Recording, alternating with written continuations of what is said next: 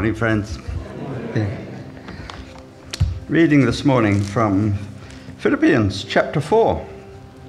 And this is Paul exhorting his congregation. Chapter 4, verse 4 to 8. Rejoice in the Lord always. I say it again, rejoice. Let your gentleness be evident to all. The Lord is near. Do not be anxious about anything, but in everything by prayer and petition, with thanksgiving, present your requests to God. And the peace of God, which transcends all understanding, will guard your hearts and your minds in Christ Jesus. Finally, brothers and sisters, whatever is true, whatever is pure, whatever is lovely, whatever is admirable, if anything is excellent or praiseworthy, think about such things. And Lord, we pray that Barry's message this morning will enforce these things in our lives.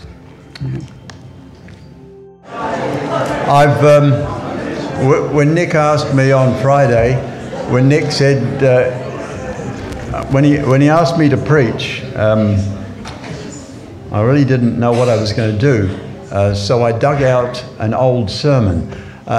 Who was here in 2006? Okay, so you people will have to forgive me if you remember all the minute detail of what you're about to hear. However, I have updated what I prepared at that stage. I'm the reluctant preacher, and people would perhaps be critical of me for that reason. But actually, if you look in the Bible, you find out there's quite a number of people, biblical characters, who were very reluctant, who didn't want to sort of put themselves out there. And perhaps you can think of some. Would you like to name one that you can remember? Yep. Yep. Jonah, yep. Moses, yep. Jeremiah, yeah. And yes, there's so many. They were reluctant. They didn't want to be the front person. And I was thinking about Peter. Peter was a humble fisherman, raised up by God, and he did some pretty poor things in his life. He denied Jesus 3 times, and even though he did that, Jesus lifted him up and forgave him and made him into a very special person. And I'm always impressed when I read in the book of Acts, where Peter stands up in front of the crowd and he begins to talk to them. And the Holy Spirit comes upon him in a very powerful way, and thousands of people came to the Lord through this humble fisherman. And that was not Peter, that was the Holy Spirit.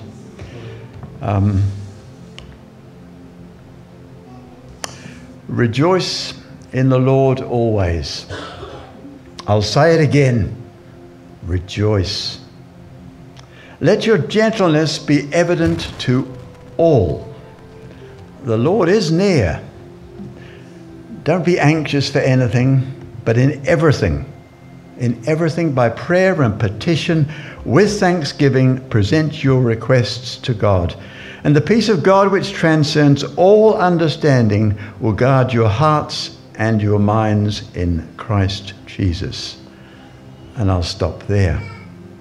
This, for me, is one of the most meaningful and practical passages that I have encountered in the Bible. And this morning I want to unpack it for you.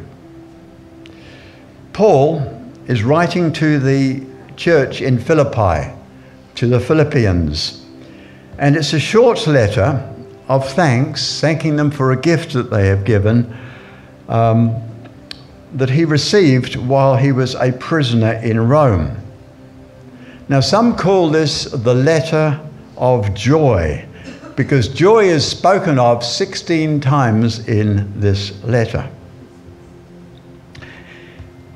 Some time ago, I was part of a home group and we were studying joy. So this particular book of Philippians kept cropping up. And if you haven't read it recently, may I encourage you to do so. In fact, if you haven't read the Bible recently, that's a good idea too. Rejoice. It says rejoice twice, not once. So it must be quite important. Why are we encouraged to be joyful? Well, being joyful, being glad, is displaying a positive mental attitude. And boy, do we need that sometimes. There are many secular books written on the importance of this, but the Bible also repeatedly speaks of the value of positive thinking, of being joyful. We are surrounded by media that is trying to do the opposite. We have to recognize that. We are bombarded by bad news. But we know that there is good news. Wonderful good news. What sort of personality do you think Jesus had? Well, he clearly attracted people to him by the thousands.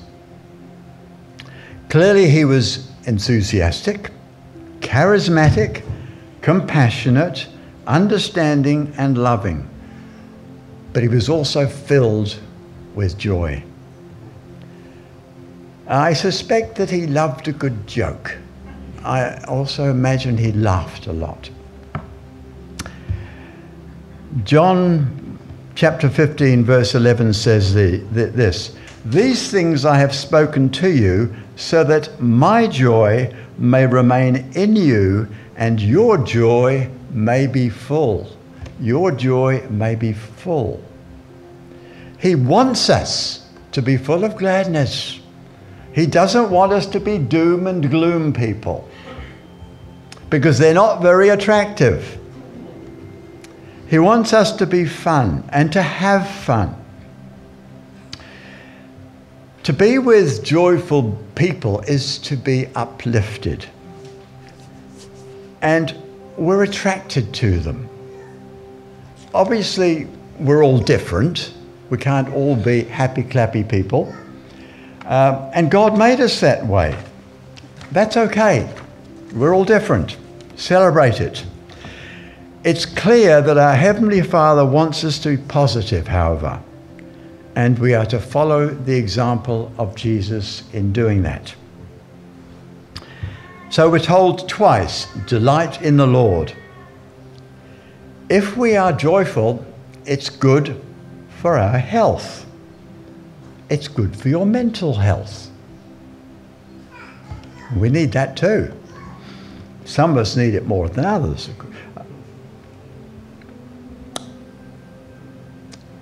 It has therapeutic value. Laughter is good for you. Did you know? Laughter, yes. Did you know that laughter boosts your immune system, reduces your susceptibility to allergens, makes you less susceptible to heart attack, lowers your blood pressure, combats cancer, promotes health and healing?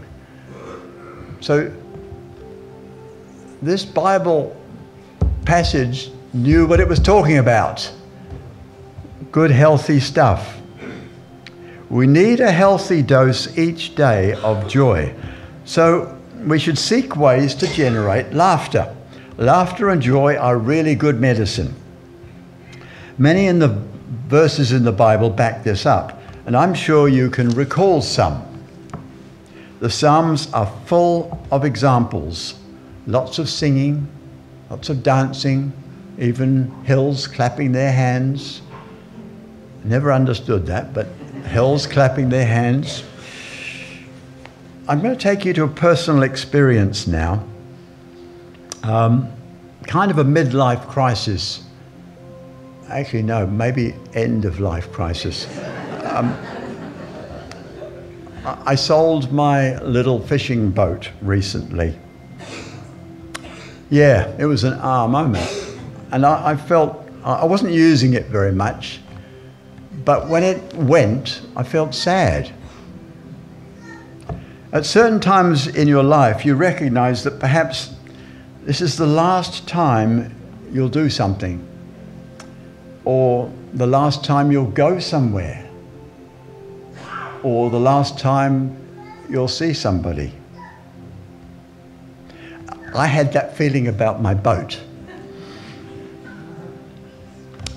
You see, I've had boats ever since I was a boy. I can remember as a 13-year-old coming to live in New Zealand, going down to the beach in Howick with my brother. We looked out, coming from London, if you can imagine, different life. Beach in Howick, looking out to sea, there's all these sailing boats.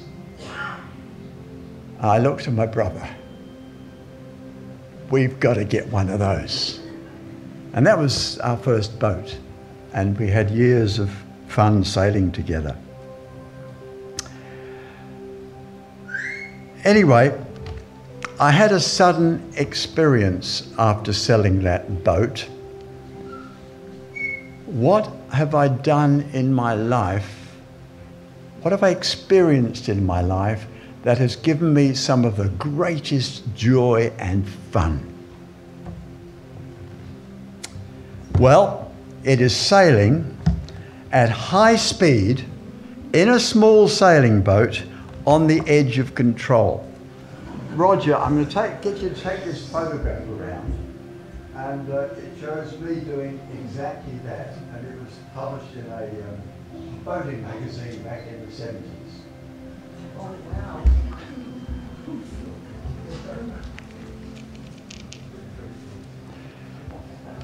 Okay, now having realised that I get so much fun out of sailing, I started looking on Trade Me for something that could help me with this. Something that I could still manage. When you see that picture, you can perhaps picture I can't manage that anymore. I'm no longer a boy, so what I did was I started searching on Trade Me, and I found something that I could manage that would still give me that fun. Bring up the picture of what I bought. Okay, that's my fun boat. If anyone would like to go sailing, I have space. I mean that seriously. If you've got a son, daughter, grandchild who'd like to go out sailing, there's room for more than one.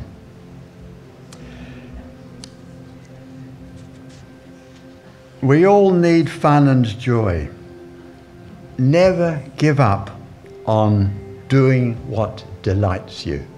And if there's not much joy in your life right now, think of what will bring joy into it. Diane and I love dancing, for example. We haven't done much. We must do more of that. Now, Diane, my wife, I have to say, she refuses to come in that boat with me. But there is a reason for that. When we were much younger, I took her out on a date in my yacht, that yacht. And we were sailing in the Rangitoto Channel and at high speed, and we canned out. No problem. I'd done it many times before, but Diane hadn't. She was terrified. And her enthusiasm for sailing diminished, I have to say. Okay, she was very scared for some reason. Okay, back to my message. Luke 6, verse 22 says, "Blessed are you when men hate you, and when they exclude you and revile you and cast your name as evil for the Son of Man's sake. Rejoice in that day and leap for joy. Wow. That's an extraordinary statement. Thank you, Roger.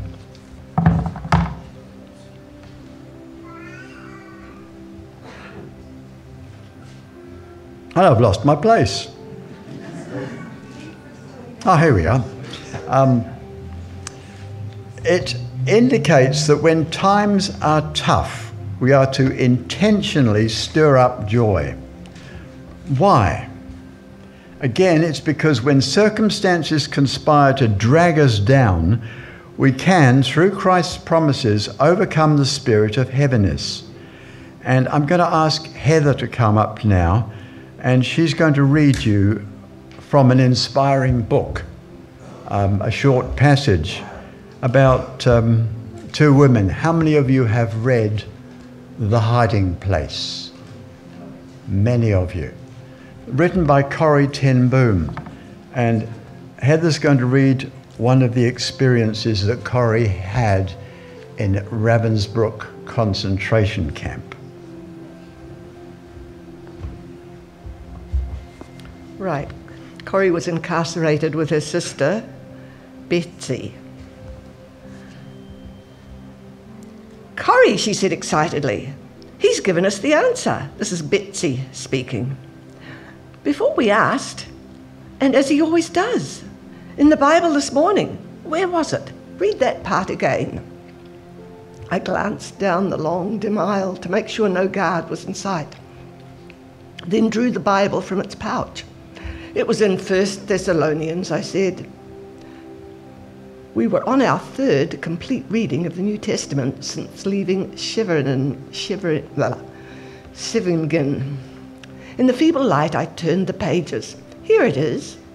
Comfort the frightened, help the weak, be patient with everyone.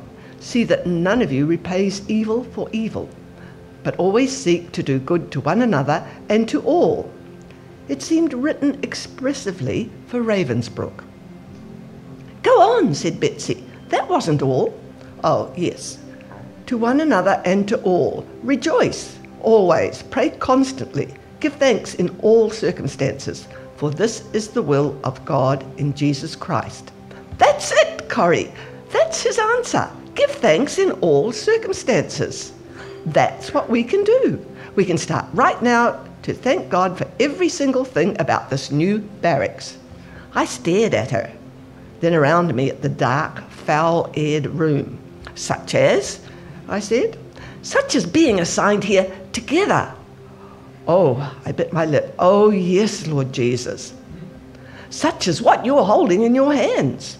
I looked down at the Bible. Yes, thank you, dear Lord, that there was no inspection when we entered here. Thank you for all the women here in this room who will need you in these pages. Yes, said Betsy. Thank you for the very crowding here, since we're packed so close that many more will hear. She looked at me expectantly. Corrie, she prodded. Oh, all right. Thank you for the jammed, crammed, stuffed, packed, suffocating crowds. Thank you, Betsy went on serenely, for the fleas and for... The fleas? This was too much. Betsy, there is no way even God can make me grateful for a flea. Give thanks under all circumstances, she quoted. It doesn't say in pleasant circumstances. Fleas are part of this place where God has put us.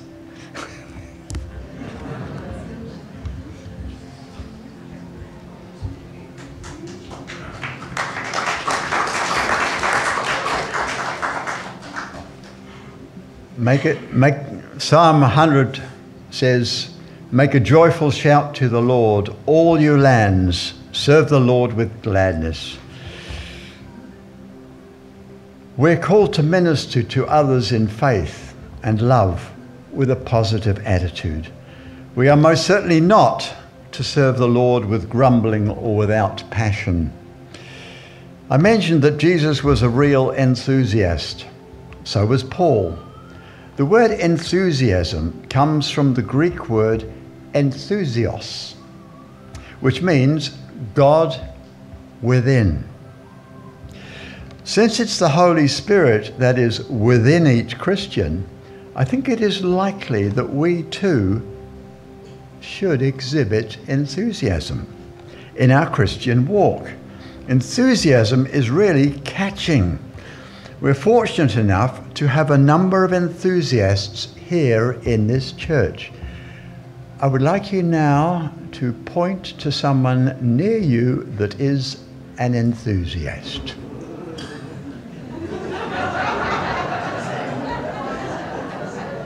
There's a lot of them here. We are so fortunate to have so many enthusiasts here. And that's a gift from God.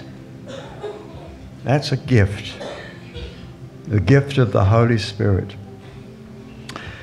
Rejoice always. When we're encouraged to be joyful, when are we encouraged to be joyful about our Lord? Always. Not on Sundays only. When we feel like it? No, always. I imagine that each of us can think of someone like this, someone who's bubbling over. Their love of the Lord bubbles over and they are constantly giving thanks. Again, we aren't all extroverts in this way, but with the help of God's Spirit, we can achieve extraordinary things. Gentleness is spoken of. Gentleness, another word is goodness. Our goodness to others should be evident. We're not to hide it. Why? Isn't this showing off? Isn't being good all the time showing off? No. This gentleness referred to is Christ-like consideration for others. It's not boastful. It's a quiet goodness that stems again from having the Spirit of God within you.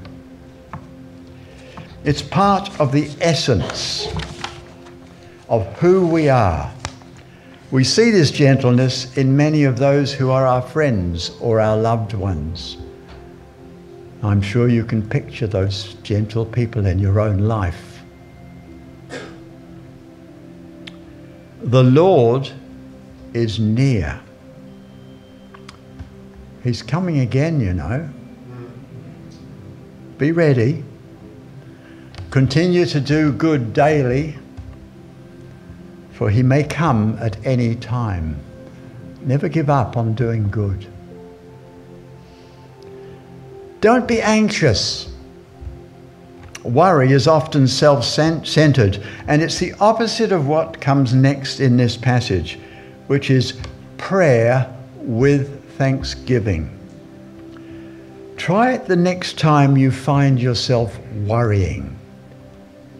Try giving thanks for all the great things that God has done for you and which he has promised he will do for us. It is a great antidote for anxiety. Another personal experience. A number of years ago now, my wife Diane wanted to go to Romania to work in an orphanage. I did not want to go. And she spoke to me for literally years about doing this. I did not want to go to Romania to work with orphans.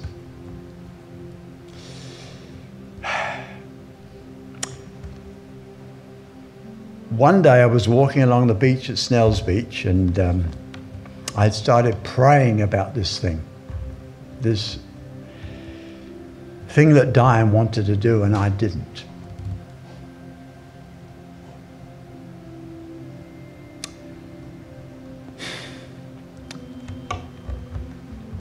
I find this so difficult.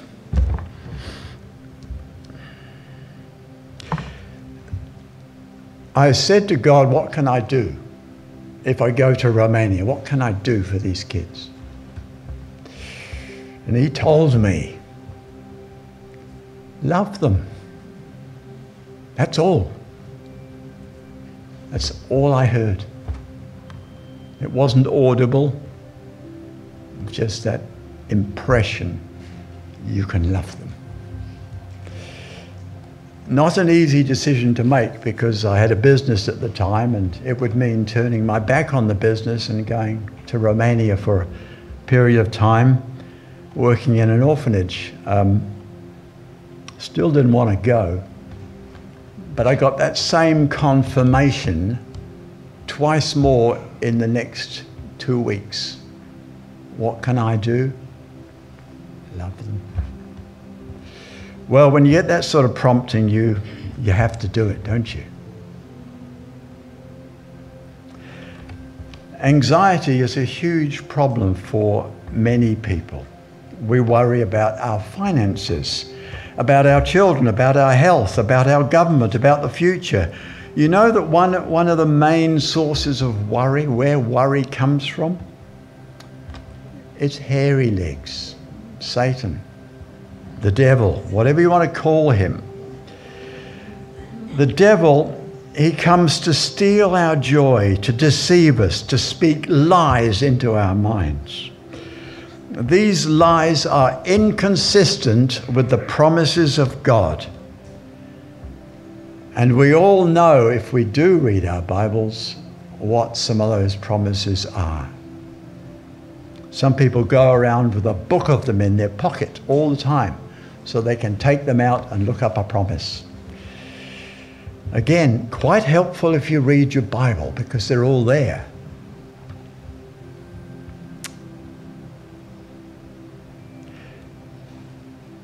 Let's pause for a moment. I'd like you, each one of you, to recall one of God's promises that has meant a lot to you. And because we're a big group, I just want you to speak that promise to somebody near you so they can hear the promise that God has given you to share with them. Go ahead.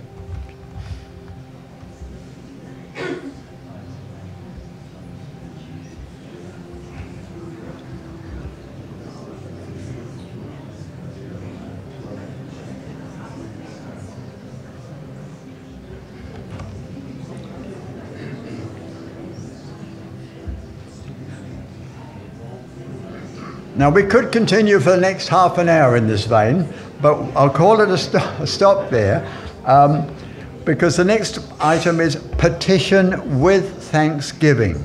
We are to let God know what we want. Why? After all, he already knows what we want. Why? Because he tells us to do so. Talk to God each day and share your hopes, your fears, make your requests known to him. But don't just recite a list of what you want. Do it with thanksgiving for what he has already done. Each of us is so blessed by what God has done and is still doing for us. And then there's the peace of God. It's a peace beyond comprehension. It's an inner peace with God. It's a peace we grasp when we know our sins have all been wiped away, forgiven. It's a tranquility that we can know when we are at one with God.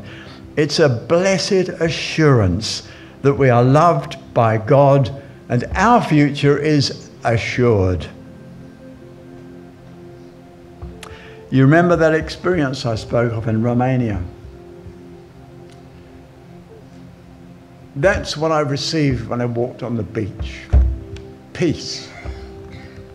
Absolute assurance that he was with me. A peace that passes all understanding. And having had that amazing personal experience of God's love on a number of occasions, I know that I'm truly blessed. And you say joyful. You're so joyful, aren't you, Barry? It's joyful. Put your hand up if you've received that joyful gift from God. Wow. That's good to know. Finally, brothers, whatever is pure, whatever is true, whatever is noble, whatever is lovely, whatever is admirable. If anything is excellent or praiseworthy, think about such things. Whatever you have learned or received or heard from me or seen in me, put it into practice, and the God of peace will be with you. So be it. Amen.